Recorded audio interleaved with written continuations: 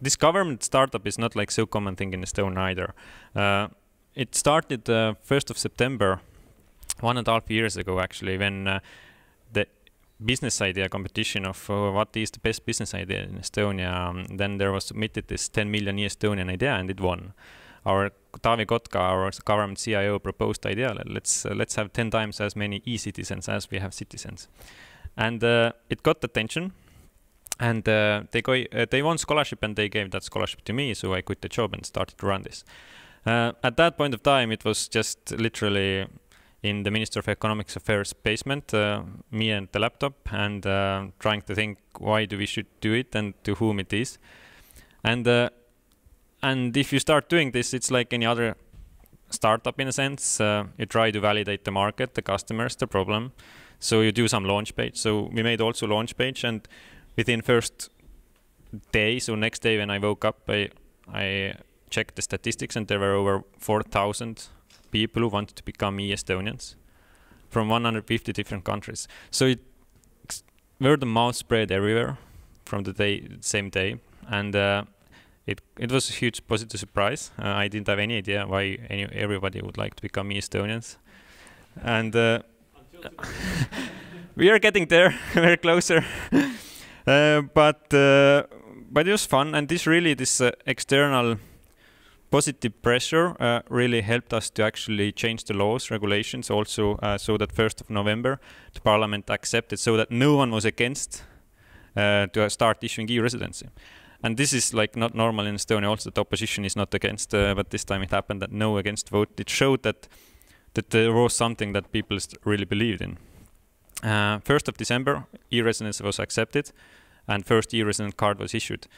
And if you then asked government or member of parliament people the reasons, then of course when we even didn't know, then actually it was still fuzzy, like why we accepted exactly. We knew of course that it helps foreigners to be related to Estonian companies, to be the board members and digitally sign everything while you're there. So the background story is that e-Estonia is like actually 16, 17 years old, in the sense that as far back as I remember my life, it's always been digital. You know, I only voted in my life digitally. I never been in physical booths. I declare taxes only digitally. I digitally sign. I don't know how to sign on paper, in the sense that we don't do that because it's like suspicious if you like trying to sign things on paper. Like you can change the contract eventually, or you can change the date or whatever. So, and you cannot track who signed when and whether it's valid or whether you can sign or whether it's your signature in the first place. So it's very fuzzy, and we don't use that in Estonia. So, and the e-residency was nothing more than opening the same gates to foreigners. And thereafter, it's really started to grow the attention of e-residents, and we had like official US delegation trip back in December then, and there was my like feeling that first time when I realized that I'm not returning to the job I had, that this is grown much bigger than I ever expected. Wherever I was in the US, whether driving with Uber, taxi or restaurant, when you told that you're from Estonia, then they started speaking about e-Estonia and e-residents. And some of them said that there is a new country emerged in Europe. Some of them said that you can travel without visa to Europe. Everybody had their own theories behind what is e-residency. Most of them are wrong, but we still like that because it kind of put people's imagination in the world, like what is the new age country, like what means technology country. Anyway, when we returned from US, then we got mandate from our Prime Minister to actually make it more serious business. We got the government mandate to form the team and to have budget and to have some kind of saying in our policy making, like that we can actually do stuff. So I was elected as team lead then, and 1st of April I'm running a team of 7 members. And our first goal then was when we opened foreign embassies and online application form. So first you had to visit twice to Estonia to become e-resident. Now you can apply online, choose your pickup location of the card and give fingerprints, identify yourself with passport, and then you become an e-resident. And now there are 38 foreign embassies, yeah. You have to do it at the end of the embassy here in country of origin? Yeah. Here in country of origin, like in Hague, in the Netherlands, for example. and pick up the card there. And the purpose there is that you have this face-to-face meeting. Government is recognizing who you are and giving you the card and pins. That's why every time now you're using the card to enter some system, we verify that this is you who you claim to be, and that's why it's very strongly identified. You can start using services. And it's really efficient. Once there are 10 minutes, then you're out and stuff. And I figure if you can do it as a country, you can also do it as a city. There's no reason why the city of Amsterdam won't do the same for his. Definitely, and we can see the cities sometimes are getting more important than countries. But why it's good to do it in country-wise is that you still need access to the services which country offers. So when we come to businesses and opening companies and everything, so there can be limitations if you're just acting with the city. But eventually in Estonia it doesn't matter, because the whole infrastructure, whole technical level, the whole legislation, social level, everything is built up on the same platform, and cities can use the same way as private or public sector, and that makes it efficient. But here in Holland, the city is the issuer of passports, so it makes sense. If then, definitely, yeah, it does.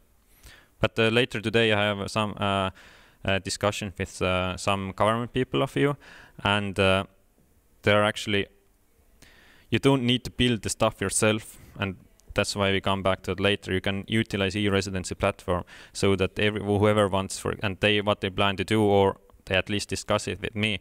If you want to get visa to the Netherlands, you can become Estonian e-resident and apply through Estonian e-Residency, because we can give you all the passport information, background check and everything, and you don't need to build the system yourself. Use the platform, and other countries can use it also. So we can come back later, but this makes the world very interesting.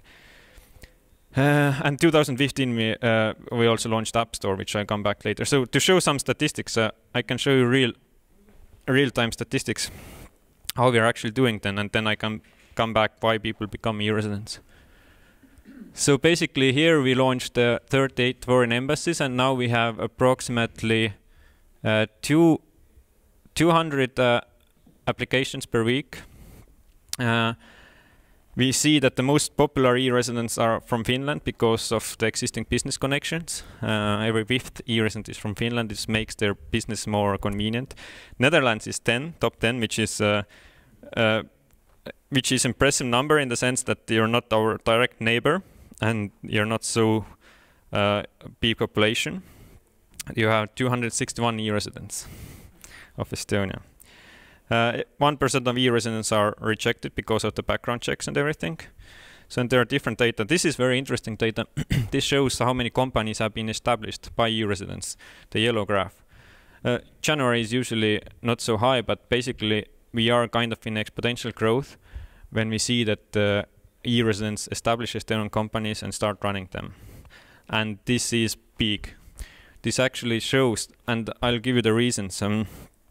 Most of these people, it's not only a matter of convenience that it's more convenient to run your company through Estonia, but it's actually many countries in the world you cannot run business today because you don't have access to, I don't know, payment providers, for example. You cannot sell stuff on internet because you cannot accept foreign currencies. You know, there are many regulations which stop you to do that. You cannot have those bank accounts, everything. Now you become e-resident, you open bank account, you establish company, you get payment provider, you get digital signature, and together with that you can run your company location independent wherever you are, whoever you are. And this is powerful, and people are getting to understand that. But you're not really registered in Estonia. You are. You have physical address. You have physical address. But your company, for example. Yeah. So you also have to pay taxes. Taxes. Taxes is a good question, and this is the best part. E-residency doesn't mean tax residency. So the tax system is the same as without e-residency. Usually you pay taxes for whichever country you are from, or whichever country you are doing business at. So where you create value, there you pay taxes. And for example, if there is Indian guy who establishes company through Estonia, gets bank account, payment, sells stuff, then basically he doesn't pay taxes to Estonia because he's doing business in India, which means that India as a government gets, without any further investment, initial investment, just new money from entrepreneurs who bring their international money into their country. The entrepreneur itself earns from new money. And what Estonia wins is that Estonian service providers, like banks, address providers, legal advisors, just can increase their market space. Instead of having 1 million end users, now they have the whole world, and they can serve more customers, hence they get more revenues, hence they pay more taxes to Estonia. So Estonia wins through Estonian service providers. And this makes this win-win-win solution where other countries, like the Netherlands, want to implement and want to support e-residency because it increases entrepreneurship in their countries also. And that's why we want to like position ourselves in like different, like it's different world. Well, nowadays we know those tax haven countries who offer you all those stuff. Then we want to turn this around and want to be as transparent as possible so that we are going to exchange data about your taxes, about your citizens automatically with other tax agencies in other countries, which makes it very transparent and avoids money laundering companies and only gets those who actually want to pay and be like good persons. 37% of e-residents come to run location-independent business. This means the example which I gave from about India, that they actually don't want to be in Estonia or hire anyone perhaps here. They just use the card to access services, to have this legit business, bank and everything. 20% of e-residents actually hire someone in Estonia or have manufacturers or have some kind of activity there also. 16% of them are just fans. They don't want to use any services. They just hold this card, they share it with friends, make selfies, share the experience of new digital world, how it should be, and be part of that community. But then you can still easily open a bank account. Yeah, if you want. Okay. Yeah. But Can't find a reason yet, but we'll find. Maybe a good interest rate. And that's fine with us because people like Ronald eventually are ambassadors of like e-residence, and they share the views, and we like to support. Yeah. Because there have been like many those really expensive Estonian like kind of marketing campaigns also, which like is promoting Estonia. Now basically people promote themselves. It's like crowdfunded kind of marketing for Estonia, so that's why it's great. Anyway, don't want to stop here more. Lots of social media interaction. For example, someone again tweeted about becoming an e-resident. Yesterday there was in Singapore the press event of how Singaporean people can open bank accounts while they're there also. Tomorrow is in Berlin another event where I'm going. So it's starting to grow itself. People themselves are starting to like organize stuff, and this is great. One of the last things to share is that this, what I told you, this business environment, this can be seen as our kind of minimum viable product, our thing that we get new businesses. But what we are actually building, we are building connections with different service providers. This slide I used our last anniversary, 1st of December, where I announced 6 new partnerships with e-Residency. And some of them are fintech.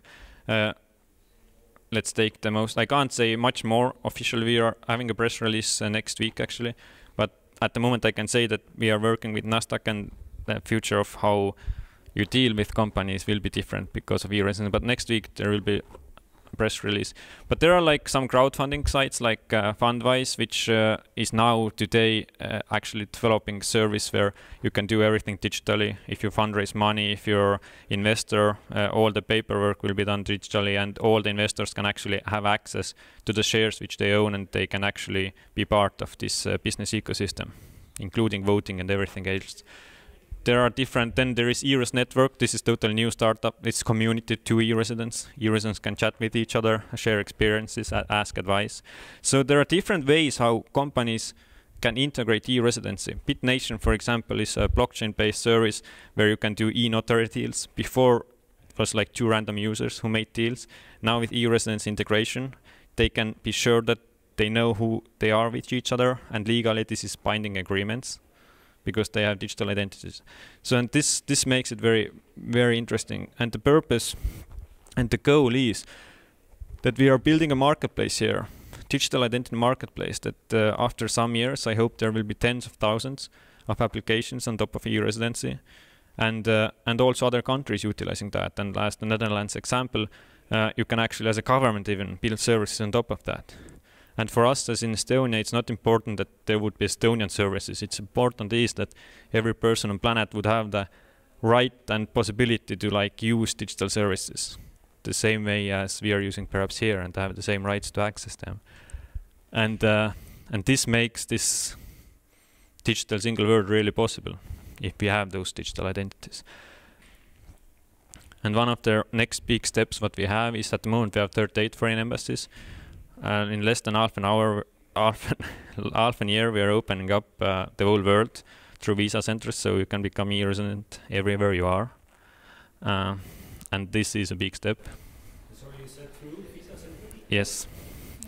Visa centers, they are like private sector companies. You today have cooperation also with governments who offer you visas, because every government, including Estonia, don't want to expand their offices international, so they are using private sector help to actually issue cards, visas, passports and everything. So and they are going to issue e-residency cards. At the moment we are preparing public tender, so this is one example of visa center companies who have those locations, but if they win this public tender, then those will be the places. So in short, that's all. It's just we are in beta less than 1 year, so it's kind of very early start. But we have kind of validated the problem, how people internationally need to use this, our business environment. We have validated solution that this is useful for them even now, because it's still like there are some bugs to fix. For example, to open bank account, you still need to travel to Estonia. So after 5 months, we are changing that regulation that you can do an online bank account also. So we are developing current regulations together with e-residents, which they tell us which direction to go. And we have like quite strong will from politically also to actually make those things happen. So this is great. Thank you. Thank you.